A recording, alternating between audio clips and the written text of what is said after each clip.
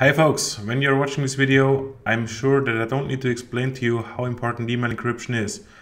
And actually it's also pretty easy to set up. So I'm going to show you how to do that on a Mac using GPGTools together with two different email clients. One of them is Thunderbird by Mozilla Foundation and the other one is just the normal Apple Mac email client. So when you've downloaded GPGTools and Thunderbird, let's get started by firing up Thunderbird with a fresh account and installing Enigmail. This can be done by going to Tools and Add-ons. Just search here for Enigmail. Here we go, installing, restart. And now you will see here this new menu item coming up. Click on Enigmail and go to the setup wizard. I prefer a standard configuration recommended for beginners. Okay, that sounds good. Continue. And third thing is the creation of a public key and private key pair. In order to protect your private key, you will need a passphrase. Typically, this is a very long password consisting of 20, 30 or even more characters. But for the sake of this demonstration, I'll just choose a very short and insecure 8 characters passphrase. Continue. And now the key pair is being created. And also here we got the opportunity to create a revocation certificate. This is very useful because when you have to revoke your key from a key server, you should always have this certificate at hand. So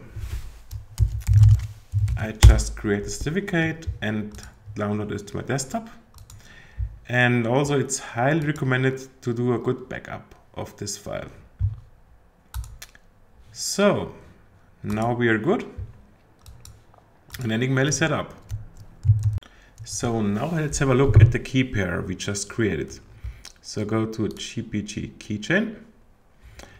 And here we have a sec pub. The sec is the secret key, pub is the public key. The name is Bob, email bob@mailium.de, and it's valid.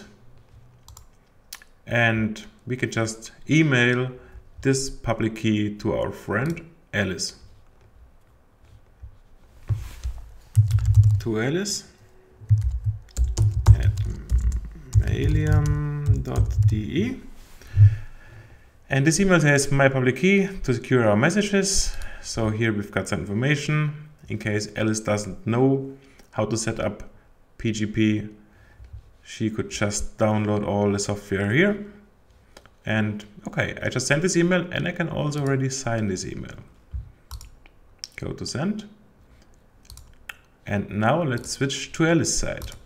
So Alice is also a new user using Apple Mail. And we just set up this account by using something very neat. This is called the mobile config. Install the profile, install,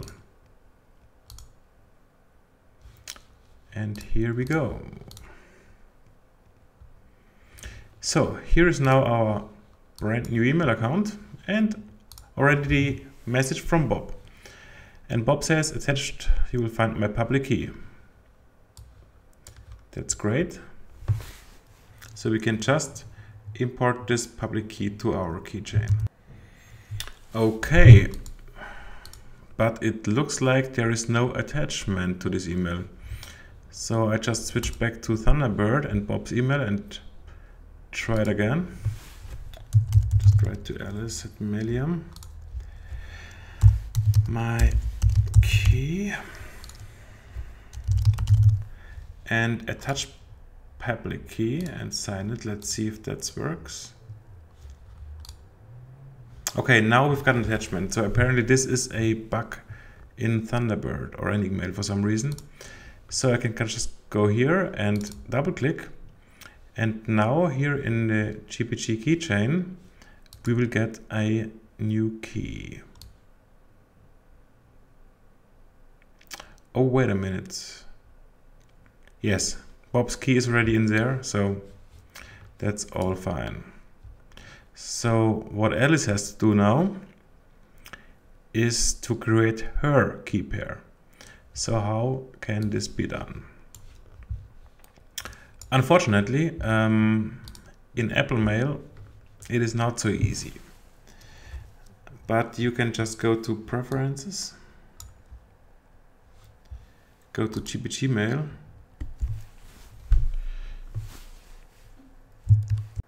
and switch on Encrypt My Messages by default. And in order to create a key, you need to go to the GPG keychain and just do something new. My full name is Alice. Passphrase. Generate key. Oops. Talking and typing at the same time is a little bit difficult. So, okay, continue with simple passphrase, that's fine. Okay, we need more entropy, so let's move the mouse and see if that helps. Right, so now we have like Alice, secret and public key, and also Bob's secret and public key. Sometimes it's called private key, sometimes it's called secret key, whatever. Don't give this key out. The public key is the only thing that should leave your computer. All right, that looks good so far. So let's switch back to Apple Mail and reply to Bob's message. And yay, we've got here some new options. We can now encrypt our email and sign our email.